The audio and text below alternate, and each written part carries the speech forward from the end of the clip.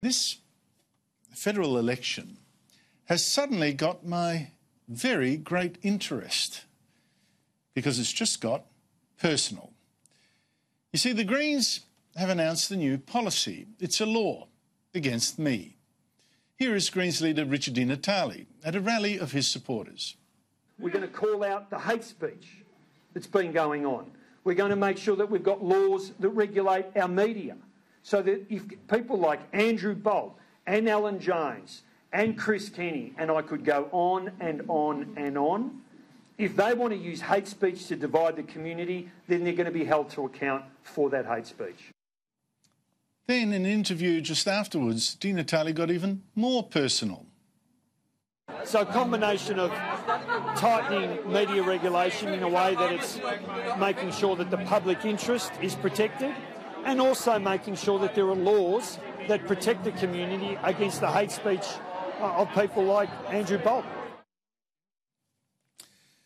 You know, hate speech, I know, it does sound terrible. It's like I'm just sitting here hating, throwing all this hate around, dividing people deliberately, and I've got to be stopped by loving people like Richard di Natale. Anyway, wait here, because what if the Greens' definition of hate speech, what if Richard di Natale's definition of hate speech is simply speech that he hates? You know? I hate your speech. I hate your speech. That's hate speech. I hate speech. See, last month I let the Greens leader come on this show because I actually believe in debate, not bans, even though I knew he'd come on to attack me.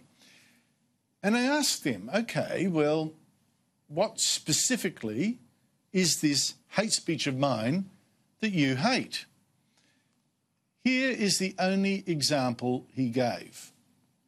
These are your words. The more Muslims we import, the more danger we are in.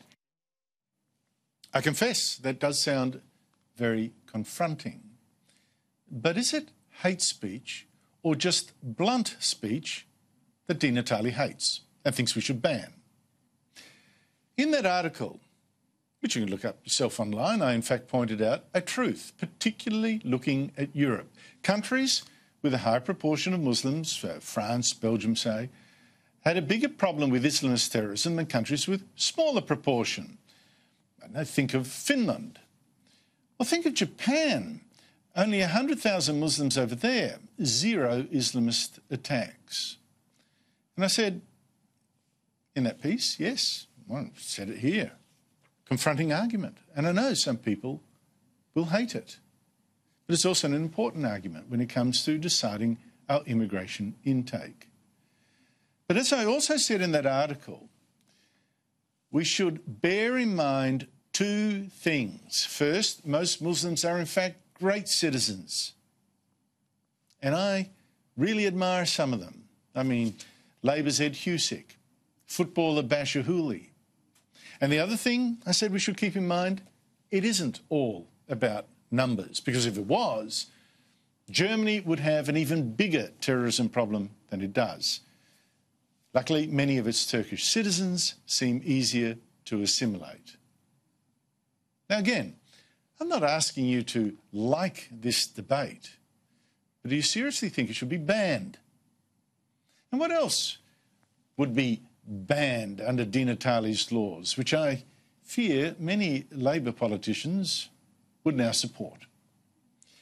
Would it also be a crime, for instance, to publish videos like this one from just last week from the Philadelphia branch of the Muslim American Society, showing an event in which children wore Palestinian scarves and said they were ready to fight Islam's enemies? وسنضرب الأعناق عن أجسادهم ونحرر الأقصى الحزين العاري ونقود جيش الله منجز وعده ونسومهم سوء العذاب القادم.